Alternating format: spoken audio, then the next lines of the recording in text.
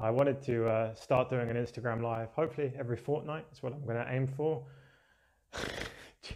And I thought it would be a nice way just to share some knowledge with you. It's quite easy and informal for me to do. When I write one of the articles for my website, it takes a bit of time, but if I can easily answer your questions that you have on your mind at points, it's really easy.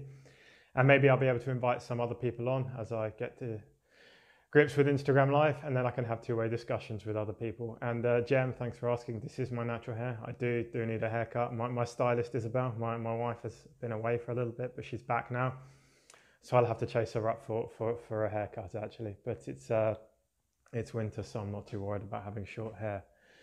But yeah, so as I say, if you put your questions into the questions bit, and then I can answer those from there. And it's really great that so many people have joined in. What I will do after this is sort of save this down and then hopefully put a little bit of text with all the questions, and then people can come back and have a watch of these at a later date. So I'm getting some questions coming through, and hopefully I can, you guys can all see that question that's popped up on the screen. It's my first time, so I'm just getting to grips with this, so bear with me. But someone's asked when I started ultra racing, did I get a coach? Would I recommend a coach? It's a really good question. Before I got into ultra endurance racing, I actually used to be sort of racing on the road in a kind of good amateur or semi-professional way. And I had a coach then between sort of 20 and 24, 20 and 24 for doing this. And this was 4 years of racing on the road, and it allowed me to learn quite a lot. I also spent a lot of time reading sort of published medical journals on PubMed, scientific studies that have been done by PhDs and things like this. So I learned quite a lot. When I got into ultra endurance racing, for the first couple of years, I didn't have a coach. I was treating it more as fun rather than as a serious thing, believe it or not. And so I just sort of rode my bike around for fun. However, after a couple of years, I did get a coach for ultra endurance cycling, and we worked together for a couple of years. And that was, again, really interesting. And they challenged me in some of the ideas I had. So I again started to learn, and it was good to have someone to question me. I then stopped working with a coach again. So after doing a couple of years, I decided that I preferred to just sort of ride my bike how I wanted to ride it. And by this time, I'd been riding kind of full time for 6 years or so. And I'd kind of learned how my body worked and how my body responded to training and what I needed to do to get, most of my potential out of myself. And I really decided that I just wanted to ride in a way that was fun for me, be autonomous with my riding, and not be a slave to someone else's training plan or program. I have, however, maintained sort of, let's say, a couple of advisors. I wouldn't call them coaches, but these are people that are coaches or sports scientists, or and qualified people that I can go and ask questions of when I need someone to throw some ideas around with or get some information. And I think for me, I've found that actually not having a coach who prescribes a plan for me, but having a group of trusted and knowledgeable advisors who I can go and bounce my ideas off and learn from them in a more sort of dynamic and partnership way is really valuable for me. This allows me to have the autonomy I want to wake up and see that it's raining, or wake up and I feel tired and not train, or maybe do one easy hour, or wake up some days and just feel like I want to go out and ride my bike all day because it's sunny and I just feel like riding into the hills and getting lost. And so I've been able to maintain that and also do something. I think, to come back to answer the second part of the question, I would recommend a coach when starting out, because I think back to when I started out and I didn't know anything. And it's easy to get lost perhaps in some of the fads or the, articles that cycling magazines and other things publish saying, oh, you should be training super hard, and there's the expression, no pain no gain, and all this other stuff that's not suitable for everyone, should we say. So if you can have someone that knows about a subject and you can employ them to do it for you, then it's going to help and benefit you a lot, really. Once you spend a bit of time learning, then maybe you can coach yourself, or just ride to how you enjoy riding and in a fun way. So yeah, everyone that's putting questions up in the comments, if you just go to the right hand side with the questions button and put a question there specifically, it allows me to then pop it up on the screen, and also it won't get lost in all the comments that are coming through. I'll just answer Sammy's thing as you ask it now. Do coaches exist for bikepacking? I think there are some people who would probably list bikepacking on their like coaching resume. I don't think you need a bikepacking specific coach, even if you do bikepacking or ultra endurance races, because fundamentally our physiology is pretty similar, regardless of if it's for bikepacking or racing the Tour de France.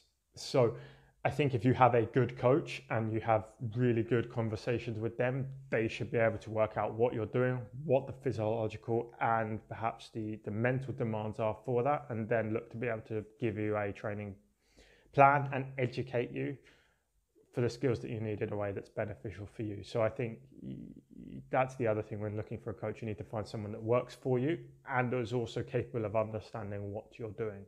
And most people worth their weight should be able to do that. Let me have a look at some of the other questions. Let's see about answering this one. 1x11 or 2x11 if you could only choose one for gravel setup. It's a really good question.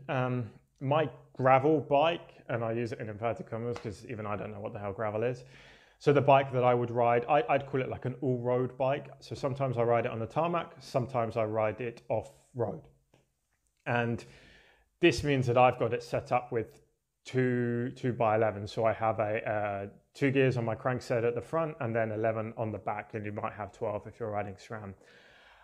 I call it an all-road bike rather than a gravel bike because for me, if I'm going out riding sort of easier off-road terrain, I might be riding on the tarmac as well, and then I will use this bike everywhere. And so I need a wide range of gears to go faster on the tarmac or slower off-road. So I have it set up 2x on the front with a 50 and a 34. This is perfect for me, and then an 11 and sort of 40 out the back. So quite small, easy gears. I really like that.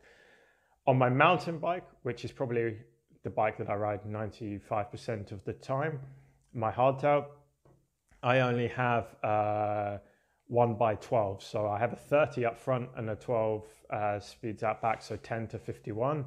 And this is more than enough gears on that bike. I ride that bike mostly off-road, although I will ride it on tarmac, and I still seem to have enough gears on tarmac. I think for a proper mountain bike and a hardtail, that actually having, and a bike that's set up to ride off-road specifically and nearly all the time, having 1x up front is the best because it's better. It's not going to get clogged up in mud. You're not going to have to be shifting so much.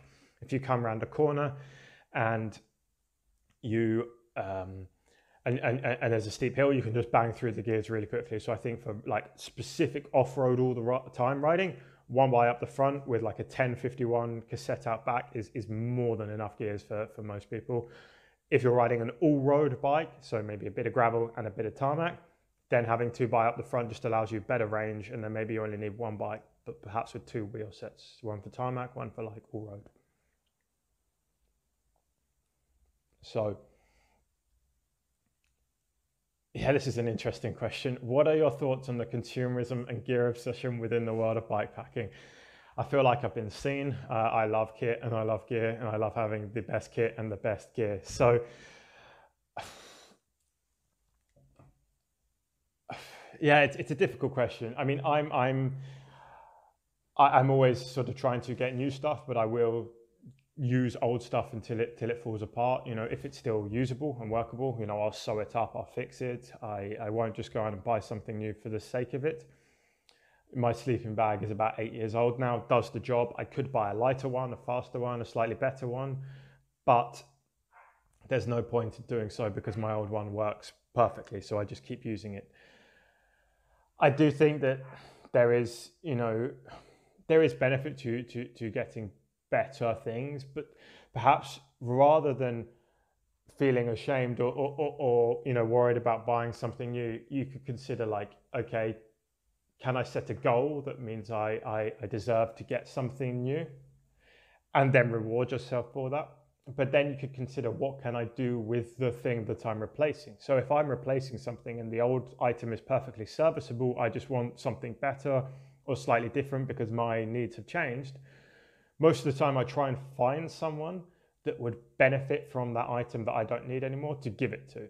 And for me, that's quite a valuable thing, to be able to give stuff away to people that need it more than I do. And rather than just selling it, okay, if you need the money, sell it. There's nothing wrong with that. But perhaps if you can do something good with that item to help benefit someone else, then you're going to feel twice as good, because you're going to get something nice for yourself. You're going to like that, and you're going to give something to someone else and help them. So yeah, perhaps don't buy things unnecessarily, but don't be afraid to get new things when you do need them, and maybe look to find some opportunities in using older things and do something good with them.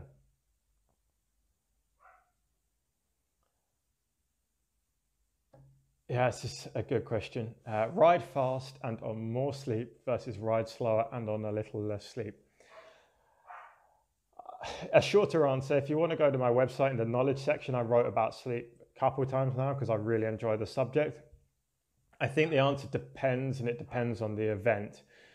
If you're doing a mountain bike event with really tough terrain, you're probably going to go faster and be able to ride the technical terrain faster off a bit more sleep, because you're going to be more alert, more awake, and it's more demanding. If it's easier terrain, maybe you can get by with a little less sleep and it's not going to impact your speed quite so much. I think it's a fine line, and I'm hesitant to give my own answer because I don't want to sway anyone. I'd say when you're a novice and you're getting new into the sport, you should definitely be sleeping more. It's not the place you should be, pushing the limits first. And then when you are more experienced and you've optimized other areas that are easier to optimize, like nutrition, stopped time, when you go to a cafe, go to a petrol station instead because it's quicker. When you've started to optimize all of these times, then maybe you can look at optimizing the amount of time that you sleep. But really, when you start bringing the amount of time you sleep down to kind of the minimal levels that you can achieve as a person, and finding where that line is of the minimal or the minimum sleep that you can sustain on, it's going to go wrong at some point, as it has done for me in the past. And that's either going to mean that you might scratch, you might get injured, you might just not have fun. And the consequences of that are quite high. So I would always urge people to be cautious on how far they cut sleep down. And really, if you're not pushing at the absolute front, you're probably a lot better making sure you're sleeping a little bit more, so you're more cognitively alert, and then you can optimize the other areas in the race better. I've lost an hour because I'd made a stupid mistake, crashed my bike, bent my rear derailleur hanger and had to fix that. Whereas if I'd slept maybe 5 minutes, 10 minutes, 15 minutes longer, that wouldn't have happened. And so you've got to think of the second order consequences of what happens when you sleep less.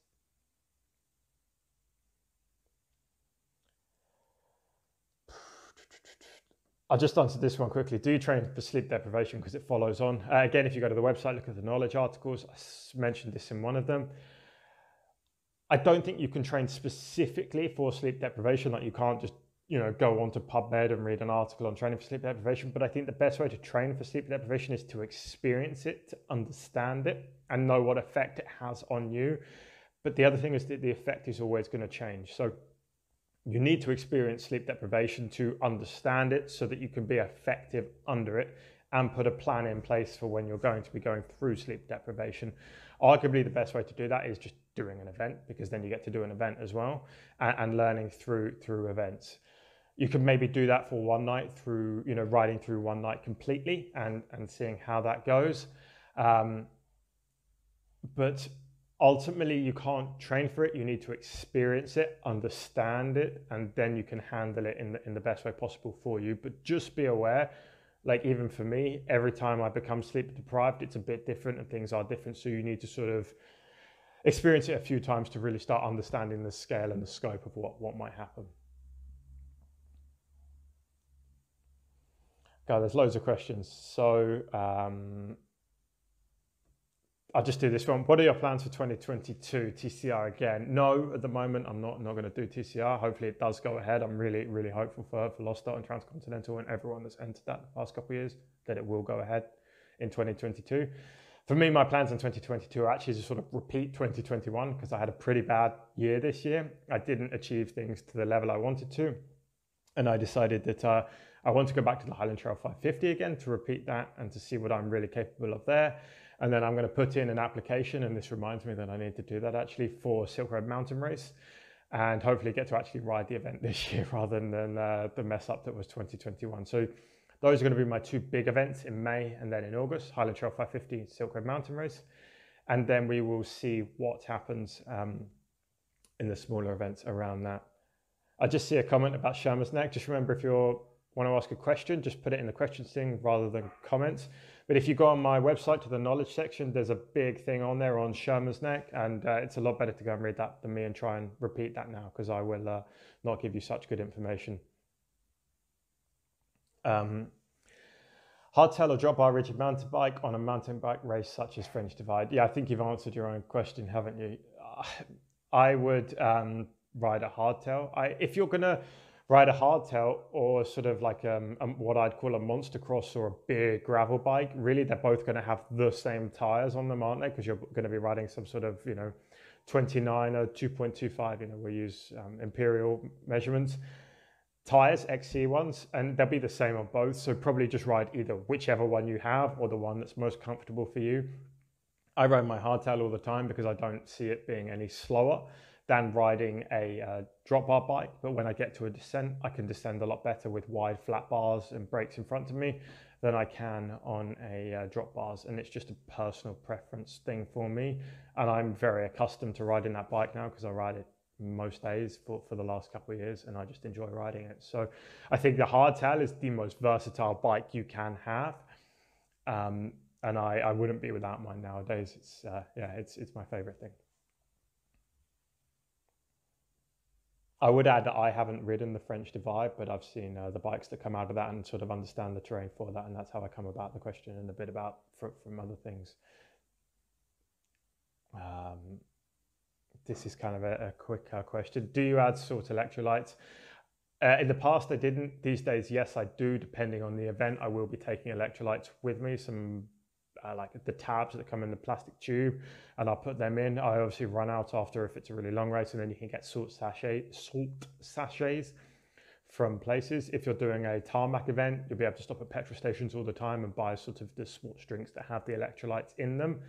I've found personal benefit, like anecdotally, to doing so when I do events, but we're all different. We all sweat salt at different amounts, and so you need to sort of understand how that works for you. But yes, I do, and I have found benefit from that. I got loads of questions. This kind of is a wide-ranging question. What would you start with if you want to start in bikepacking? I think back to when I started bikepacking, and what I did was I just packed up some bikes on my bag with not really much idea and just went off on a trip. And it went from there. And I think that's the best way you can start. Don't, go to a shop and buy all this stuff or get I had some panniers and I had a steel bike and whatever, and I just went off on a trip. So, a huge tent, so go and borrow some stuff, beg it, it doesn't need to be the best. It just needs to be something. Pack your bike up, plan some kind of route, but just get out there and experience it. And you're going to start learning the hard way, and it's going to be loads of fun.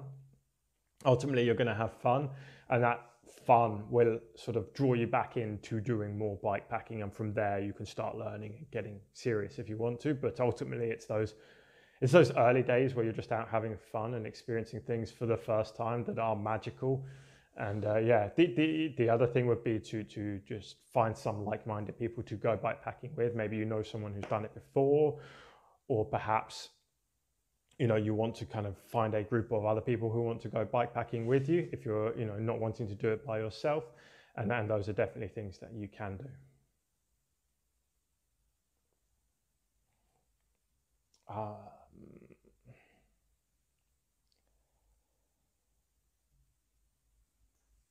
This is a kind of short Trans Am bike race. So Trans Am bike or Tour Divide, which one would you take on next? Trans Am bike race goes west to east or east to west, and it's on tarmac. And Tour Divide goes north to south, Banff to Mexico, and that is off-road. I think you're going to understand which one I would take on next, and it would definitely be the Tour Divide. And the Tour Divide is very much like on my list of events to do. You know, COVID has perhaps prevented me from that, and I have some unfinished business at Silk Road Mountain Race. But I think for me, Tour Divide is sitting up there as one of the things that I've got my mind on next. I just need to tick some boxes off, and then I can look to really go and focus myself on that magical event. And I can't wait to go and experience it out there.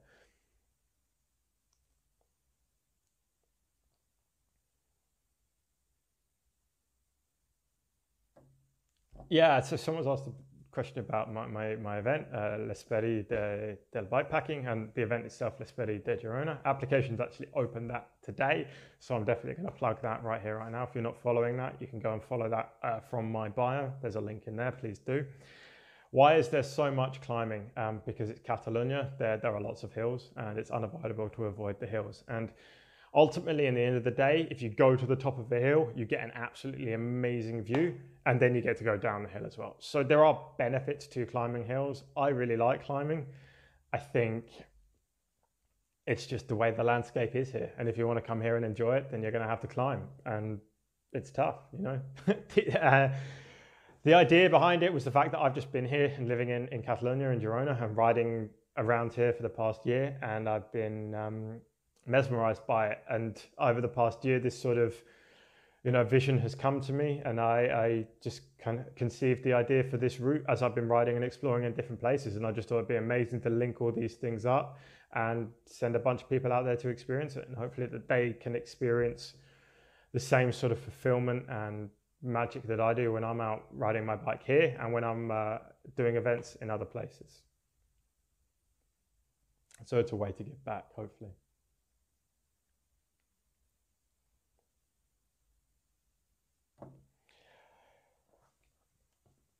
What are the key qualifications for becoming a fast ultra cyclist? Watts per kilogram of physiological strength? Good question. And I think you've sort of nailed two things. I think there's probably a couple more. You need to have self-resilience and problem-solving skill. I think that's really important to be able to solve problems, because if you're super fast and you're super strong mentally, but you can't solve problems, then maybe that's going to slow you down.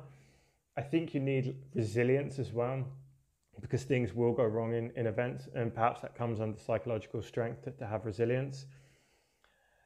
I think probably you need to be humble as well, and that might sound interesting, but I think it's such a hard and such a serious undertaking, not just to train for the event, but to actually do one of the events, that it might not necessarily go right in the first time, or you might have setbacks. And you need to be humble about you're humble about your desires and your wants going into that event. You know, like if you're going to finish, I'm going to finish first. I'm going to be really great. I'm going to ride for 23 hours a day and sleep for 30 minutes. And it's your first event. Something's probably going to go wrong because of that. And as I say earlier on when answering the sleeping question, if you sort of went in and be like, right, I'm going to sleep for 2.5 hours because I know that that's a really good amount, and then I will ride as much on top of that as I can, it gives you that mental attitude. So it's about having that attitude and towards being humble. Now, you asked watts per kilogram. So watts per kilogram is just how kind of fast you are in layman's terms, and then physiological strength. I think if you consider it like high stakes poker, having a big engine and being fast buys you a seat at the table. You do need that to sort of play at the front, so to speak, of an event. But then really everyone playing at the front is probably on a similar level of terms of fast, and just how fast they are isn't going to make a massive difference. What would then make the difference on whether you come, finish first, second, third, fourth, fifth, however, is your physiological strength, your mental resilience, your problem solving, your humility. They're what's going to decide the things. And perhaps just if you have bad luck. Sometimes bad things happen, but also it's kind of preparation as well, how prepared you are. And, bad luck will happen to people that are unprepared or less prepared more often than people who are very well prepared. You know, if you've forgotten one specific tool in your little tool bag on your bike, something goes wrong in an event, and you don't have that tool to fix, you know, the really weird thing that went wrong, you might go, oh, that's bad luck. But it's not really bad luck. It's poor preparation. And so I'd add that to the list of other things as well. So hopefully that kind of answers the question, but there's a lot to it. And I think as the events get harder, that there are more things to it as well. But it's a really interesting question.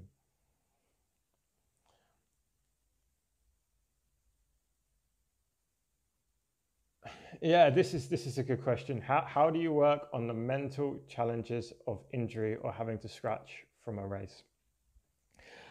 I think this is a really interesting question, and it kind of hits home at the moment because 2021 was a difficult year for me. I had an injury in February, and then it sort of plagued me all year. So I kind of had to train through that and go to events while having that injury, knowing that I was nowhere near my top level. It's a difficult one. I think there's no one answer to it, and it depends upon the person and upon the injury. I think you have to start looking at long term rather than short term when you have an injury. And if you focus on the short term, it's going to seem difficult. And I think if you're used to cycling every day and training every day, but then you've got an injury, you need to take that attitude that you have to training and sort of living a good life and wanting to do an event and sort of reimpose it or rewrite it onto the injury. And for example, if you have a muscular injury and you need to be doing physiotherapy and doing some exercises and foam rolling and stretching and these other things every day to then look after your injury, well, that just sort of becomes your training. And it's a bit different to wanting to go out cycling, but you can then start to put the energy and the enthusiasm and the commitment that you would have had to into the cycle training into the injury training. And it gives you something to look forward to and a goal to work towards. And sort of, you know, you can use the progress of the injury getting better to stay motivated and excited. And sort of put some markers in the ground for, oh, I hope to be, you know, be able to walk well by this point. You know, when I finished an event a couple of years ago, I couldn't really walk because I had a strain on my ACL and bone bruising around my knee. So I couldn't walk upstairs and I could barely walk, you know, from the bed to the kitchen for a couple of weeks. But I started doing the physio and the rehab and rested obviously, and it just took time. And so I had to refocus what I wanted and to remember that. And eventually things do get better, but sometimes they can take a really long time to get better. And I think the scratching is a different point, but it sort of comes back to the same thing, and it is mental resilience and the ability to kind of refocus, to bounce back, to put new goals in place and stay positive in the times of, you know, adversity. And these are really profound life skills. And this is why I've sort of tried to explain sometimes that actually just doing ultra endurance events, races, big bikepacking trips, getting out there, doesn't just make you good at doing those things. Actually, all of the skills that you learn there transform into real life. So, you know, say a really profound and devastating life event happens to you, you can draw on those difficult times to bring to that. And so perhaps, you know, if you do have to scratch from a race, rather than being dejected about it, what happened when I scratched was I started to think, well, okay, what went wrong? What could I get better next time? And how can I do that? And you just try and look at things in a, rather than a negative, like, oh, I'm stupid, you know, talking about myself personally for making these mistakes. I just say, well, this went wrong. There's nothing that I can do about that now. But the best thing that I can do is to try and learn from that for the future. So maybe you got injured. You could try and understand why you had that injury and then just try and prevent that injury from next time. But then you might be able to think, well, if I got that injury, what injuries might I get next time? And what can I do now to prevent those injuries? And so it's just about like reframing what's happened and trying to find a positive outlook on that to take it forward with you in a constructive way. You know, you don't necessarily have to be happy that you scratched, but if you can be constructive about it going wrong and take that forward, then you can do well. And I sort of answered a question earlier on about being humble and goal setting into an event. And I think if you've had a humble goal coming into the event, it's going to help. So I'll go into an event often now with the goal to just simply do my best that I can do in that event. And it's quite an open goal, and it allows you room to find sort of like to find something from that no matter what's happened. So perhaps you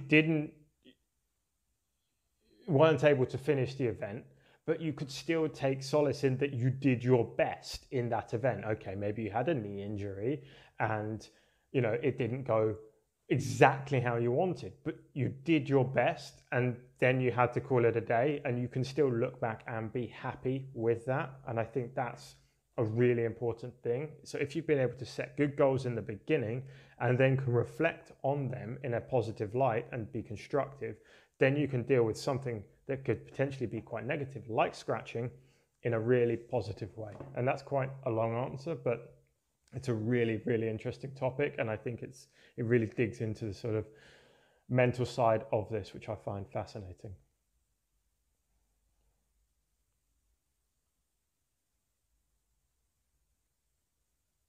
And I'm just looking at the time. I think I will bring this to an end now because we've been half an hour already, and I could probably talk all evening. But it's been really good fun for me, and thank you for coming and asking some questions. It's been great to have some people. I will do this again in a fortnight, so if you've got more questions or you want to pick a topic up more, then please do. What I would do is then post this video to my feed, and so if you want to pick something up with some more questions, we can do that there, and I'd be happy to keep the conversation going. So thank you everyone very much for coming. I hope that perhaps you've learned something from this, found it interesting. Maybe you can take something away, think about it a bit more, and we keep the conversation going. So cheers.